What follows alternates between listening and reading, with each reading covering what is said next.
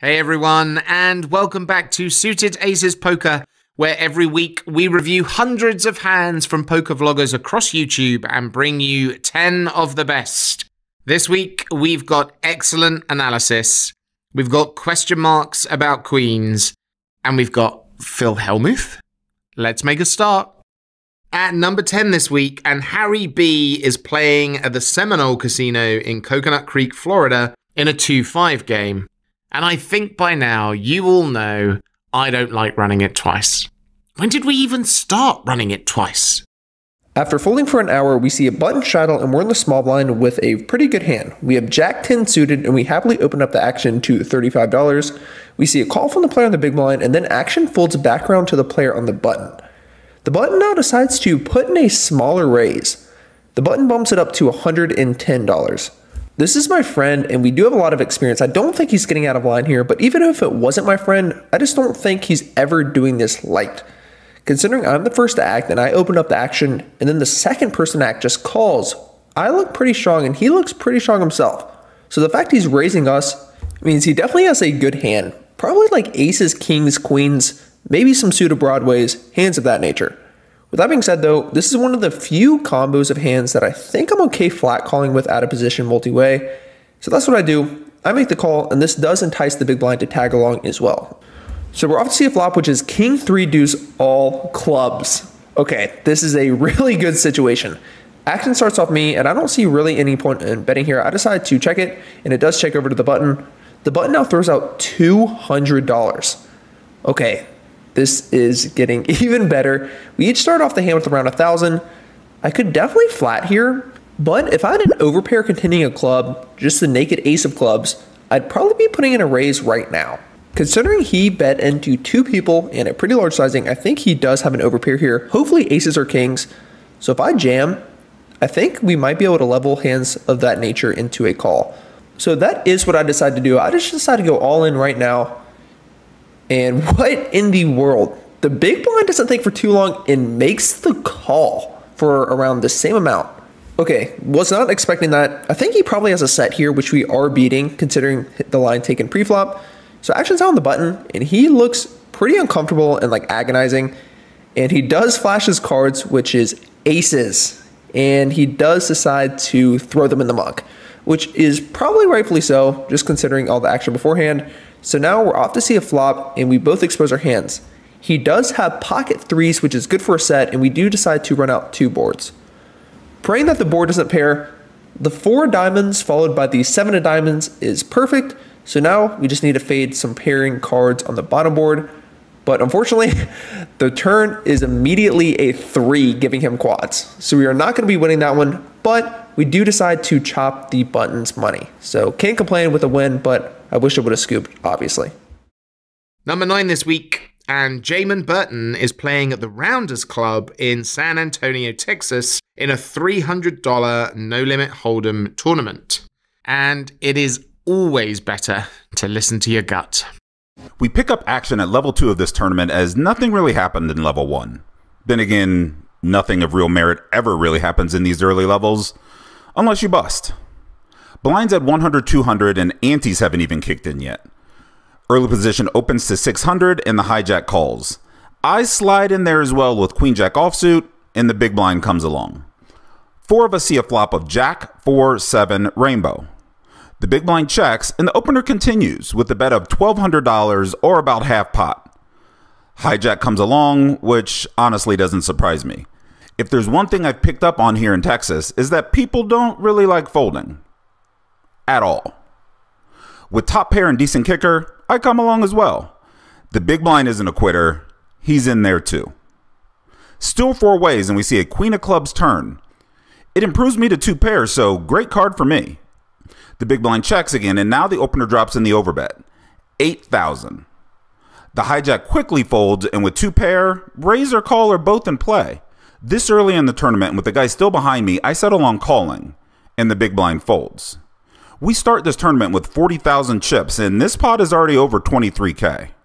The river pairs the 4, which could be a problem as his overpairs have now leapfrogged my 2 pair. He bets 15,000. I tank for a while on this one. Ooh, let me think about this one. I take a glance at the villain here, and he just doesn't look comfortable. He's giving me, please just go away vibes. So I call. He says, you're good, and exposes his hand.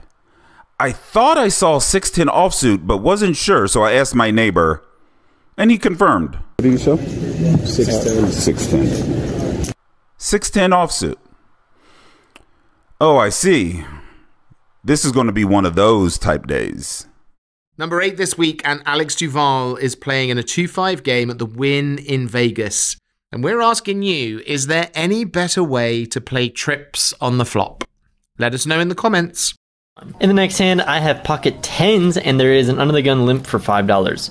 We raise to $30 on the hijack. Middle position calls, and the limper also calls. The flop comes Jack 10 6. All clubs. Really not a fan of the clubs, but obviously that is not going to stop us from betting when action checks to us. I bet small, $30, and middle position folds, and the limper ends up raising to $80. We could be beat here by a flush. I'm not going to do anything but just make the call here. The turn comes the ace of hearts. With about $250 in the pot, this is not slowing my opponent down, who bets 125. Once again, don't think there's much to do here, but just make the call and really hope for a board pairing card. This does not happen, as the river comes the king of spades. My opponent slowly counts out a small stack of green chips, which ends up being $375. This is a big bet, and my opponent has about $500 left behind. At this point, not only does a flush beat us, but also a queen, as that makes a straight. I guess this person could be bluffing with something like ace x of clubs, having turned top pair and continuing for value, thinking they were good, but I really do not expect them to bet this river as a bluff, especially considering they were older. I mean, look at these hands. With great sadness and disbelief, I lay this hand down. I feel like they probably just had a flush here, but let me know in the comments what you guys think of this fold. Is it really out of line, or is it good? Number 7 this week, and we are back with Harry B in that 2-5 game at the Seminole in Coconut Creek. And if you've ever wondered how to play junk, this is definitely one of the craziest hands I played in a while. Under the gun opens to 20, the low jack calls, I call in the cutoff, and we see the blinds call as well. So we're going 50 ways to a flop with a hand that is really not that good, but we are in position.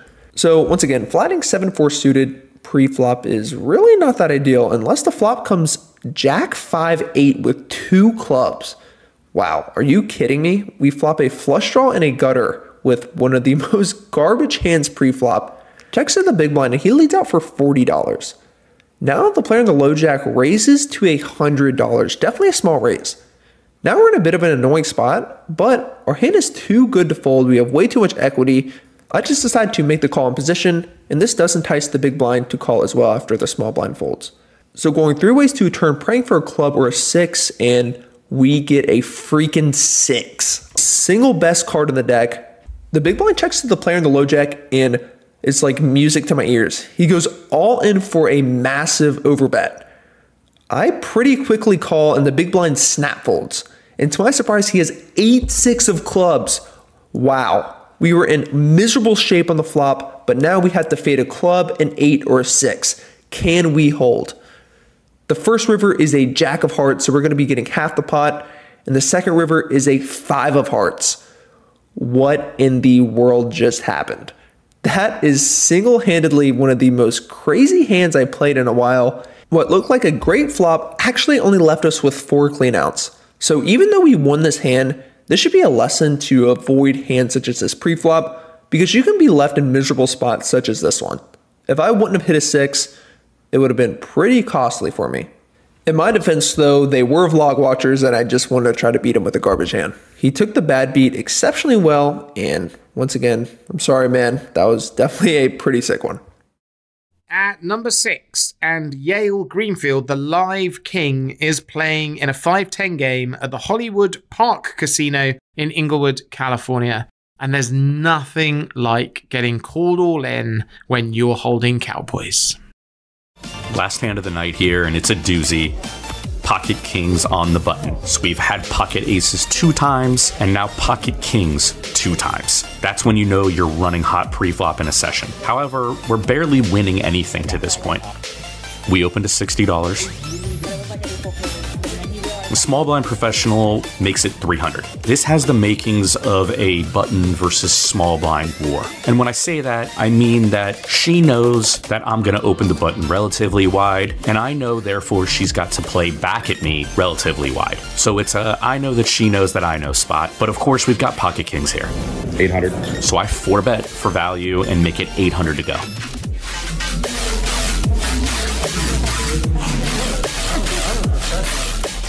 And she 5-bets. I watch the dealer and she tells me it's 1,800 to go. So I gotta count exactly how much I have. And I 6-bet shove for 2,950 effective, and she snap calls us. Go toss. So we're gonna go 2 times here, and you feel a little bit sick, like maybe she could have aces, but it's button versus small blind, and it just is what it is. First board comes with a jack. Second board looks safe, but the river's a queen. And she mucks, so she didn't have pocket queens here. She probably had something like ace king suited, and we win an awesome 6K pot with pocket kings. And this is gonna be the majority of the profit that I make for the day. Number 5 this week, and Kyle Fischl is playing in Orange City, Florida, at the Orange City Racing and Car Club. He's in a 2-5 game, and, well, that was a surprise. It folds to me in middle position. I have ace queen of clubs. I decide to raise to $25. Well, the cutoff 3-bets to 50, and then it folds back to me. My hand is definitely strong enough for a 4-bet, both based on how action this table has been, also how deep this table had been playing. However, this opponent had min 3-bet pre-flop like maybe 2 laps ago, and that time he had exactly pocket kings. So I'm not really sure he's super balanced with his 3-bets, but either way, my hand is definitely too strong to fold, so I make the call. When the flop is king, queen, jack with 2 spades, I'd say it's a decent board for me. I check. My opponent bets $75. I think middle pair and gut shot to the nuts is still just too strong to fold. I do think sometimes I'm just up against ace king here, but I do think my opponent will not give up right now if he had like 10s or 9s or something like that. Even a hand like ace jack could play the exact same way. So on this flop, I make the call. Turn 4 of clubs, not really what we're looking for. Probably just going to give it up if we're faced with another large bet. But this time my opponent only bets $75. So now it's 75 to win 275. I'm getting over 3.5 to 1 on my money. I believe my queen is live. I do think at this point my opponent's kind of narrowed himself to ace king or ace jack. I'm beating one hand, losing to another. A 10 that's not of spades definitely gives me the nuts, but likely a chopped pot. Either way, getting such a good price, I just simply can't help myself. Couldn't resist, mate. I throw the 75 in there. And the river is the queen of diamonds. I actually considered leading at this card because I think my opponent has ace king a lot of the time, but he'd been giving a great deal of action, so I actually expect him to just jam when check to, and to which I'll snap call, as he only has like $350 behind. But when I check, he only bets 100. I suppose I could jam over the top of that bet, but I do think a hand even as strong as like pocket aces may just let this one go given the run out, and my jam is just a queen 100% of the time. Well, regardless, I'm sure I made many mistakes across the playing of this hand. I choose to just call this one, and my opponent had pocket kings. So I'm pretty happy he didn't bet more on the river, because he would have got me. Number 4 this week, and Close to Broke is playing at the Gardens Casino in Hawaiian Gardens, California, in a 10-20 cash game. And does somebody need to call the floor? What is up with those queens? Middle position decides to raise to $50. It folds over to me here in the big blind. I look down at king-queen offsuit. There is a straddle on. For this small sizing, I'm going to go ahead and defend my king-queen offsuit. Although it's a fine situation to 3-bet at certain frequencies, at this point, I'm just going to make the call, play flops. It's unfortunate that I'm out of position, but it's a little easier when the straddle decides to make the fold. We're off to a flop that comes ace 6-4 with 2 spades and a club. I am holding the backdoor nut flush draw, which is good in some aspects, of course. I check it over to my opponent, and he decides to bet $50. He's probably going to be betting his entire range on this board texture, so I don't mind making the call for the one time here. Looking to improve on a turn, and it does come something interesting as it comes a queen. When I check it over to my opponent, he decides to bet $200, and for that price, I am considering getting away from it, but at this point I've turned equity, so I'm going to make the call and play some rivers. The river comes a deuce, and as you guys know, a deuce has never changed anything anywhere. I check it over to my opponent for a third time, and for a third time, my opponent unloads the clip, betting $500 on this river. Again, at this point, a lot is going through my mind. I'm just wondering what specific hands my opponent can have that can go 3 barrels. I think specifically Ace-Queen and Ace-King are the only hands that can do it credibly. Maybe if he's a sicko and learning from the book of Mariano, he's sick enough to go with the hand as weak as a top pair with a weak kicker. But in reality, I just don't see a ton of merit in that in this spot. So after a little bit of tanking, I end up putting the hero's cape on. I feel like I have to do it at least once a session. I make the call, and my opponent shows King Jack offsuit for the 3-barrel bluff. Picked up some equity there on the turn. Outstanding bluff on his end. It's unfortunate that he just ran into the station of the table. Happy to take down a pot and build off of that. I will. Finally getting something going in my direction. Picking off a massive bluff there. I feel like a hero that we all needed. Number 3 this week, and Brantzen is playing at the Hustler in California in a 5-5 cash game. And I'm not sure that Phil Hellmuth was even at this table. Now I get 8-9 of clubs in the small blind. The theme of the day is limping. There are 4 limpers this time, and I open to $45. The +1 player is the only one to make the call. The flop comes King 7-8 with 2 diamonds. Same as last hand, I should have all the strong kings in my hand, while he shouldn't, and I bet $40. He makes the call. The turn is the 4 of spades. I continue betting $125 with second pair and the range advantage, and he calls again. The board has 2 flush draws, and it's rather wet, so when he just calls, I don't think he'll have any 2 pairs or sets very often. I'm thinking he has either a weak king, diamonds, or maybe spades with a 7 or 8. The river comes the queen of spades, completing the backdoor flush draw, and I check, hoping he checks back, but he bets $200. To me, this bet seems pretty weird. A weak king or mid pair would probably just check back at this point, and I feel like a flush would go for a bigger sizing. Still, this bet seems pretty value-y, so I'm racking my head, and then it hits me. We're at Phil Hellmuth's meetup game, a few days after Phil pulls one of the sickest moves of his career. Oh my! Oh my, no! He makes the call with the queen 4! 2 river, 2 pair? You can pick one, bro.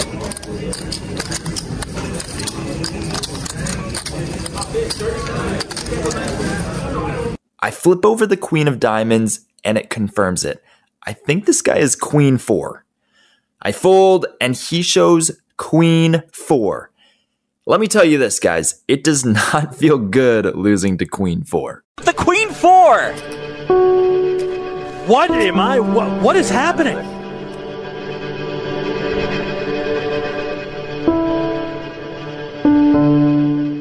At 2, Close to Broke is playing at the Bike in Bell Gardens, California in a 10-20 cash game. And as Kieran says himself, this has to be the call of the night. So by this juncture in the game, I'm probably stuck 13 or 14,000, which is a lot. It just is. We cannot.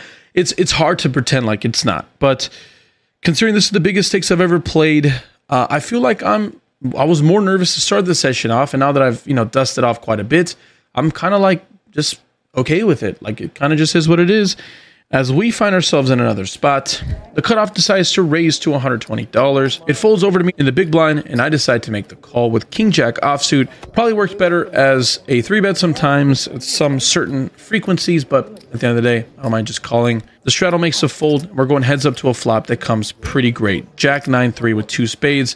A very dynamic board texture. Ton of straight draws, ton of flush draws out there. My opponent's going to have like an infinite amount of those combinations from the cutoff. I check it over to him, and he decides to bet $210. This is one of the action players I was telling you about earlier. One of the fun players of the group. The one that I lost that massive pot with ace queen against. But he's super fun to play against, and he's very aggressive. He makes me think a lot, and you'll see in this hand. We're going off to a turn card that comes the 5 of clubs. I check it over to my opponent, and he decides to bomb this turn card for $860. Really massive sizing, and it would be really nitty of me to make the fold. The funny thing is that you can probably hear in the audio just a tad bit. He's saying that he wants to get me to fold all of my flush draws. Yeah, pretty amazing. And I don't have a flush draw, sir. I do have pretty much the top of my range here, so I end up making the call. We're going off to a river that comes literally, and I'm not exaggerating, the worst card that could have possibly peeled off. That is the Queen of Spades. Every single draw that exists on the planet Earth has come in. Straight draws, flush draws, you name it, it got there. Even a hand like Queen 10, a straight draw that didn't get there, now beats me as it makes top pair. The interesting thing is that when I check it over to him, he decides to bet for $1,700. Why I think that's interesting is that pretty much eliminates all single pair holdings in my opinion. This is a very dynamic board texture, and it would be really weird for my opponent to be going for value with anything really less than top 2 pair, it feels like. Besides that, I feel like it had to be a straight or a flush. And for me, that's relatively polar. One thing of note that I think is very important is that I am holding the King of Spades, so I do block some of his made flush combinations. I end up going to the tank for what is actually probably the longest tank I've ever had in my poker vlog career. I end up tanking what feels like over 3 minutes. A lot is going through my mind, like I told you. Against specifically this player, he is super aggressive and puts you in so many tough spots that there is an opportunity that he can just have some air here, some random dust that can be settling into the sky. It's really hard to tell.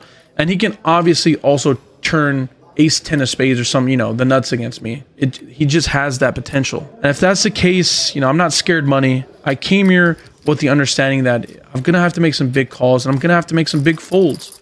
So this is a spot where I have to do one of the two. At this exact moment, I'm sitting with about $2,500 or $2,700 in my stack right now, somewhere in the realm. And this would be for most of it. If I make the call and I'm wrong, I'm left with pennies. After enough of pause, I end up making what is the biggest call, I think, of my poker career. My opponent tells me, would you believe that I never saw my cards? No, I never saw them. I don't know what I have. No way. No, yeah, I never saw them. This is Jack. I never saw them. Yeah. Whoa, what a call. At this point, I'm thinking, what the hell is going on? He flips over the deuce first, followed by a 7. 7 deuce offsuit. Jeez Louise. I show down my King Jack for an unbelievably great bluff on his end, obviously using his range advantage there. Picking off a bluff, which was probably a pretty bad call, but I just used a couple of live tails to help me get to that decision. And we're just going to have to live with it, and obviously you can't complain when you bink a massive pot like that. And our number one for week 14, April 2022. Congratulations to Ashley Sleeth, playing in a $230 tournament at the Wynn in Vegas. And we loved this hand, not for the poker, but for the analysis. Only a few hands after that, we looked down at the beautiful Jack 10 of spades, flicking the open to 1600, and just the big blind comes along.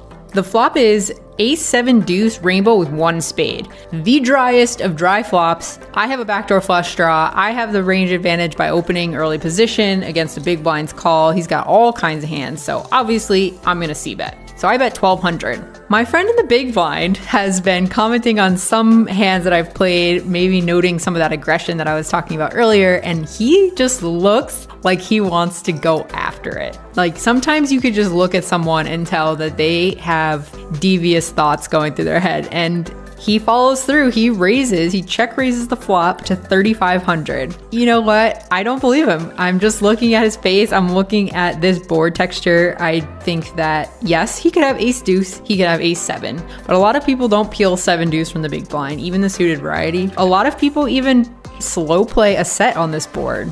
That's not always true, but I have to keep that in mind that he's repping a really, really narrow range of hands to be confidently raising this flop. He knows I'm going to be c-betting it 100%.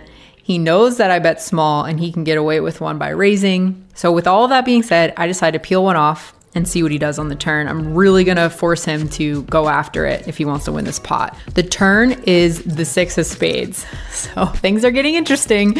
We turn a flush draw. That's one of the cards we're probably gonna be continuing on, depending on what happens. In this case, he bets 6,100, so he's not slowing down. It's a pretty good price, and I know I can most likely get all of his chips if I backdoor into a flush and he actually has one of the strong hands that he's representing. So I call, and the river is a 3 of spades. We make a flush and we're hoping for him to stick his remaining 17,000 or so in the middle. Instead, he waves the white flag, or what I think him waving the white flag, and checks it. I put the rest in. He doesn't take too long. He snap folds and he claims he had Queen 3 of hearts. He didn't claim this right away. He claimed this later because it was a hand that really baffled him. He claimed that he figured that no matter what ace I had, he thought I would fold the turn, which that's never happening. I'm never folding an ace to his check raise on the flop and bet on the turn. He might put me in the blender by the river, but I'm never folding on the turn when I have an ace. And that's because, honestly, you guys, I don't think a lot of people check raise ace 10 suited, ace jack suited. I don't think they raise enough top pairs with medium-ish kickers. So if that were the case, if I thought that he raised a lot of those hands, I can give him credit for actually having a lot more value. But in this case, I didn't really think he had it.